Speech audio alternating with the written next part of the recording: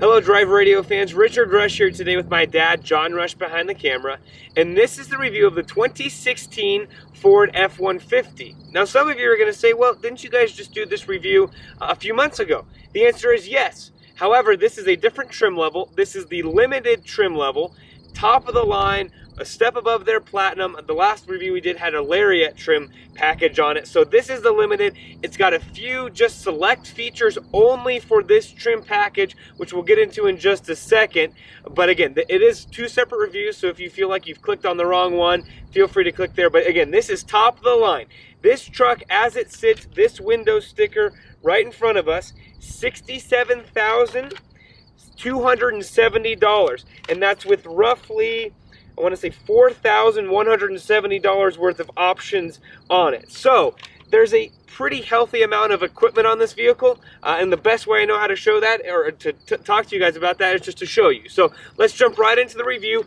We're not going to go over as many nitty and gritty kind of intricacies as we did in the last review. If you want to learn more about that, head to our Lariat review. It's kind of a bronze colored truck. You can check that out. One thing you'll first notice on this truck, different grille, as well as the limited decals right here on the front. This is actually a satin finish grille, which gives it, again, a different look specifically for this model. You also have quad lamp LED headlights. And again, I'll say that one more time. Quad lamp LED headlights. You're seeing right now the 22-inch wheels that come on the limited version. Real quick before I forget, this is the 3.6 liter V6 twin turbocharged EcoBoost engine. Something to note, we'll get into that more in just a second. The unique styling, as I mentioned, we get around to the back, you'll notice here on the tailgate, again, this nice big silver badging on here for limited. Ford's not the only manufacturer doing this anymore. Ram is actually going to this right now. I believe Chevrolet is the only other manufacturer, GM I should say, that's not doing quite this bland or in-your-face styling, you could say. Also, the satin finish is also on the door handles, which again, we weren't able to show you, and it's hard with the lighting here these days. A few other features, just again for the limited. Front and rear body colored bumpers, so you'll notice this is the exact same color as the body. The chrome exhaust tip, which is right here, you can see it's kind of a square exhaust tip. We apologize for the dirt, but that is on this limited. That comes as a standard feature. I mentioned the quad LED headlamps. A few other features that we won't really be able to show you as much today. Adaptive cruise control, a 360-degree camera system, active parking assist, LED side mirror spotlights, and remote tailgate, which actually, since we're back here, why don't I show you that? It actually has a remote tailgate button on here on the key fob. We'll kind of show you that really quick. Then I'll kind of walk over to you. So as you can see, this button right down here, the second one from the bottom, you just double click it. Actually, here, let's do it. There you go. And actually, it's got, again, the easy kind of lower lift tailgate. It's going to drop down. That was from the key fob, which is a nice feature. Some of you are going to say, well, for a truck, geez, I mean, this is not... Let me say this before we continue with the review. This is not a work truck. This is not a go around, throw a bunch of rocks in it, throw a bunch of shovels in it. No, this is if you're going to be doing a lot of cruising, if you're going to be doing a lot of job site to job site, maybe as a foreman, or maybe you just want a nice, luxurious vehicle to drive around and you want this extra bed storage just in case you need it. That's what this truck and vehicle are for. As we get into the tailgate, you can see it does have the spray-in bed liner, which I believe, if I'm not mistaken, is an option on here. Yes, it is. As well as these active, what do they call them? They call them the stowable loading ramps right here. So you can see they're locked in here. You don't have to worry about someone coming in and grabbing them. But these have the ability, and it's actually integrated right here. There's a little lip specifically for those steps. So if you wanted to put a four-wheeler, a dirt bike, something in here, you could do that easily. It does have the side or the tailgate step right here. This is Ford's version of that step. Some manufacturers, Chevrolet and others, have put the side steps here. Ram hasn't done anything. This is what Ford has done. So you pull this out, set this down. Here's your step right here. It's kind of a spring-loaded little thing. You pull this out. This is your handle. Put this up, lock it in. Now, to get in, all you do, you step here, lift, and you're able to step right up into it. To get down, really easy. Again, hold on to the handle, step right down. Putting it away, it gives you a nice number system. Has the number 1 right here. You push that, a number 2, you fold down, slide everything in like that. lift this up to 90 degrees, put it in, and you are good to go. One other thing to note, which I'm not sure if we noted it on the last review. There's no actual physical handle right here to pull back for the tailgate. There's just a button. Put your hand underneath it, button, and it unlocks it. Just something to note, not a big deal. What else kind of back here on the exterior? I'm going to go through my notes here. A lot of other features that we want to get into on the interior of this truck. But for the most part, this is what is going to be the major differences that most people are going to see from the outside on the Limited. You can see here real quick, I'm glad you noticed that, Dad. Two different cameras here. One is for your backup camera, one is for your trailer camera. We showed that in the other review a little bit, and what I will say about this is if you want to learn more about this trailer camera, look at other reviews dedicated to just that. Also, head to your Ford dealer, and I'm sure they would be happy to give you an exact demonstration of how it works. There's a lot of putting stickers on things and kind of being able to do things like that. Just know that it works. We've seen it work in person, but we don't really have the full capabilities to show you that today. So, actually, Dad, why don't we just kind of go around to the other side? We'll continue right along with the review. One thing I do want to note here, Dad, before we move along, side steps right here. You push this little button. If you needed to access something right out of the back of the truck, it's easy. Ford, one thing to note, it's a little hard to get these things back in. You got to really jam them in there. It just, for lack of better words. And up here, there is another sensor on both sides to help you. That's part of that active parking assist there. So I'm gonna first just open this door, see how wide it opens, see some of the interior apportionments, but I want you guys to see what the interior looks like. Again, both seats are folded up right now. We'll put them down here in just a second. I want you to see this is a flat laying floor. You could put cargo back in here, groceries, however you want it, whatever you want to say, whatever you want to do. I'm gonna actually, there's a little lever here that you pull down. So I'm gonna hop in. As you can see, more than enough room. Again, this seat, actually we had a good buddy Walt in here. Walt's I think 6'4", 6'5". Got nice broad shoulders, nice long legs, nice legs. He's gonna laugh at me for saying that. Nice long legs for Walt.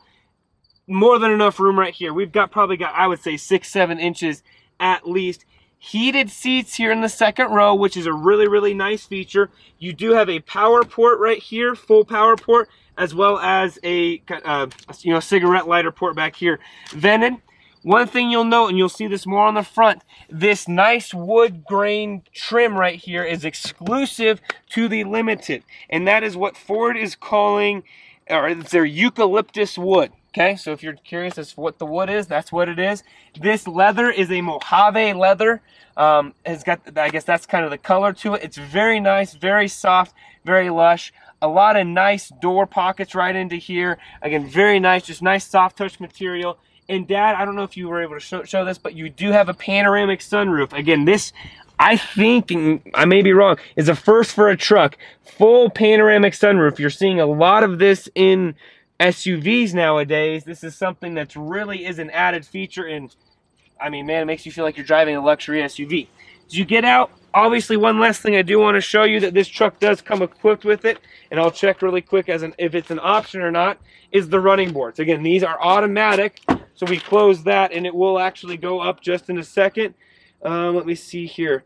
I don't know if that is a option or not. I don't think it is. I think that those are included as part of the Limited package, and if I'm wrong, I apologize. Feel free, but just so you know, clearly you can either get it as standard or as an option. So with that, I'm going to run around to the other side. We're going to walk you through the interior, then we're going to take a drive and talk about that awesome, excellent 3.5 liter V6 twin turbo engine. Again, 2016 Ford F150 Limited. All right, fans, we're here for the interior portion. Before that, I want to correct something I said earlier. I think right in the walk around, initially I said a 3.6 liter V6. I know a lot of you guys are going to kill me. I apologize. It's a 3.5 liter V6 with all the cars we review and engine options that are available.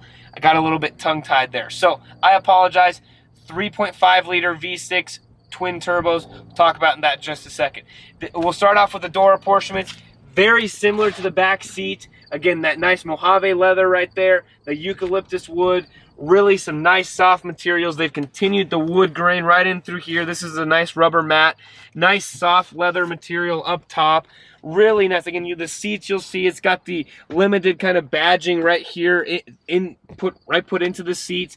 Very nice support on the sides. You got, I don't know how many ways. I want to say they're 22-way power seats, but just to be sure, I don't want to be quoted on that. So I just know that there's a lot of ways that these seats can move. That's the only way I know how to say it. We get into the interior right here. You can see again the nice wood grain that they've kind of taken over. You push this back. There's 2 USB ports down here, a charging port right there. It does have enough room to set your phone in and still close that. You've got 2 cup holders right here, as well as a spot for your phone. Again, I've got an iPhone 6s Plus. You can set your phone right there. It's a great spot for that. It doesn't go moving, doesn't go flying around. There is ambient lighting. It's hard to show you. 2 more cup holders back here, which is really nice, either for the back seat or for the front seat. One other thing that Ford has done is they've added this limited badging. We'll show you that when we go for the driving portion. It's a little hard to do that.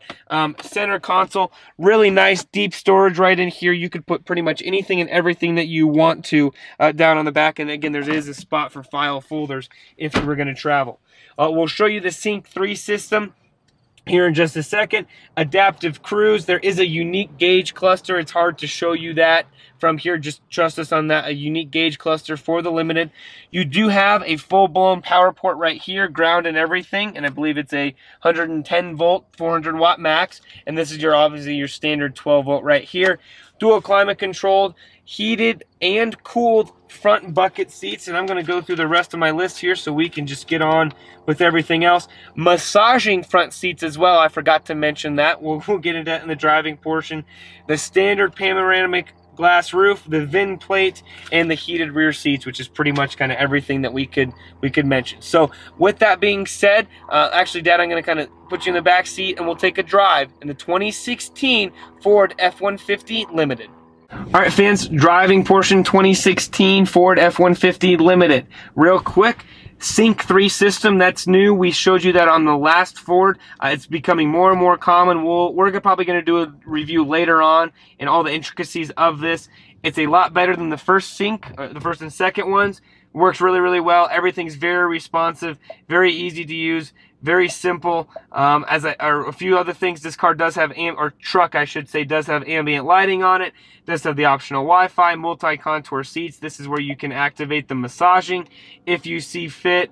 Again, a really nice and just a cool feature. I mean, it's something that you don't expect to have, and it works. That's all I have to say about that. Dual climate controls right up here. As I mentioned, the heated seats. You do have the ability to go automatic with your 4-wheel drive right here.